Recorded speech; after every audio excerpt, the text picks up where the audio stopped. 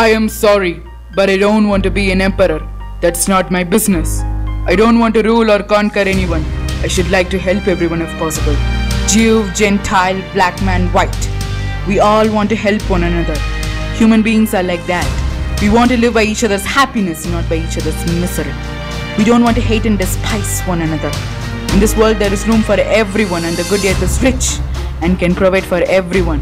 The way of life can be free and beautiful, but we have lost the way. Greed has poisoned men's souls, has barricaded the world with hate, has goose-stepped us into misery and bloodshed. We have developed speed, but we have shut ourselves in. Machinery that gives abundance has left us in want.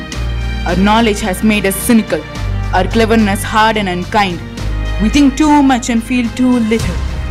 More than machinery, we need humanity. More than cleverness, we need kindness and gentleness. Without these qualities, life will be violent and all will be lost. The aeroplane and the radio have brought us closer together. The very nature of these inventions cries out for the goodness in men, cries out for universal brotherhood, for the unity of us all. Even now, my voice is reaching millions throughout the world. Millions of despairing men, women and little children, victims of a system that makes men torture and imprison innocent people. To those who can hear me, I say, do not despair. The misery that is now upon us is but the passing of greed. The bitterness of men who fear the way of human progress. The hate of men will pass and dictators die. And the power they took from the people will return to the people. And so long as men die, liberty will never perish. Soldiers, don't give yourself to brutes. Men who despise you, enslave you, who regiment your lives, tell you what to do, what to think and what to feel, who drill you, diet you, treat you like cattle, use you as a cannon for that. Don't give yourself to these unnatural men, machine men with machine minds and machine hearts.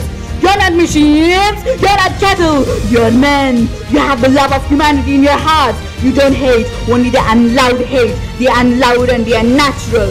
Soldiers, don't fight for slavery, fight for liberty. In the 17th chapter of said, look, it is written, the kingdom of God is within man. Not one man, not a group of men, but in all men. In you, the people have the power to create machines, the power to create happiness. By the promise of these things, brutes have risen to power, but they lie. They do not fulfill that promise. They never will. Dictators free themselves, but they enslave the people. Now let us fight to fulfill that promise. Let us fight to free the world, to do away with natural barriers, to do away with greed, with hate and intolerance. Let us fight for a world of reason, a world where science and progress will lead to all men's happiness.